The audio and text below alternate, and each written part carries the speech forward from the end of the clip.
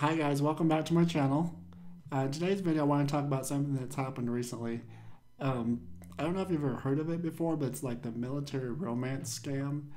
It's where people, pretend to be these people from the military, usually super hot guys or women, whatever, and they seem really real. The messages they send, the way they talk to you, all that kind of stuff. And I had heard about it a long time ago, but just, it never really stuck in my mind until recently. I was on Tinder the other day and just swiping, and I saw this super hot guy, tattoos and all that stuff, typical. So I swiped right on it, and I'm like, this guy will never match with me, whatever. Well, I woke up the next morning and it showed we had matched, and he sent me a message. And at first I'm like, okay, something's off. This person shouldn't have swiped right on me. Maybe it's a mistake or something. But we, started chatting back and forth, and I gave him my phone number because it's just easier for me to, text through my phone than to use apps like that.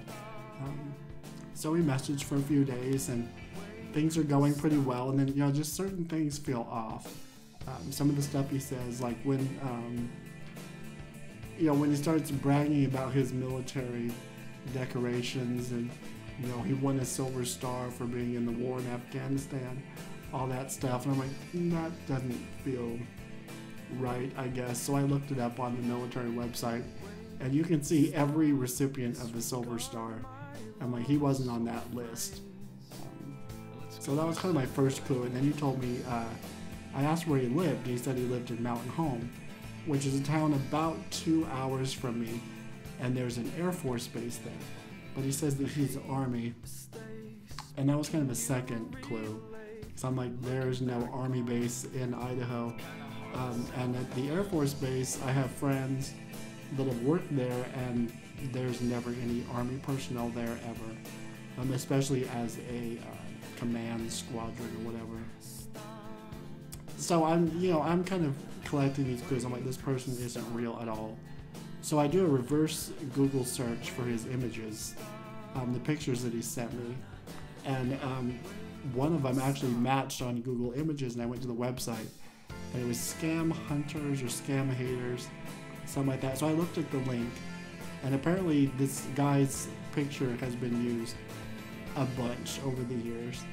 And so I started looking at the pictures that have been sent to other people and start matching with the ones that I've been sent and the ones that I've seen, and I'm like, okay, these are the same pictures. There's nothing new. And the supposed recent picture he sent me must have been old, because a lot of the other pictures show the tattoo sleeve on his arm is complete, and the picture I received, the tattoo had just been started. So I texted him and I said, hey, I found these links. And he's like, oh yeah, well, remember I told you that my account had been hacked. And I'm like, okay, yeah, well, how about we meet in person? And he was like, well, why don't you pay for my gas and I'll come see you? And that was like, I'm like, no, I'm not paying for your gas. You obviously make enough money. And, and then once I told him that I wasn't going to send him money, that I don't believe he's real or whatever, he just completely stopped talking to me. And I'm like, yeah, okay, so this was a scam. And like I say, I should have known better. And this isn't like a pity thing, but I know someone like that would never, ever swipe right on me, let alone hold a conversation. Because we are two completely different, spectrums of a scale. He's a, an 11 and I'm like a 4. So, but yeah, I guess this is just to, put it out there. If you see someone on a dating app or something that seems way too good to be true, it probably is, especially if they're that good looking. Always be wary. And I know it's not fair for, people who really are, that attractive, and they are real people and they are genuine.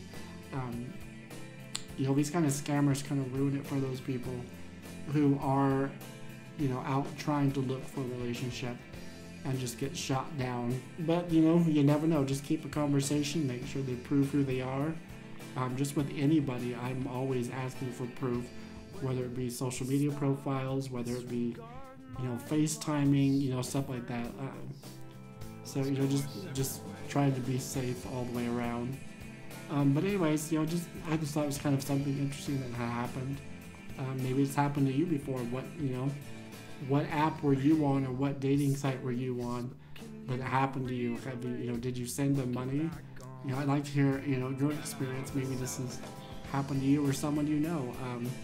But anyways, just thought it was something fun to share. So anyways, yeah, comment below. Don't forget to subscribe, like this video, and I will see you in the next one. Bye-bye.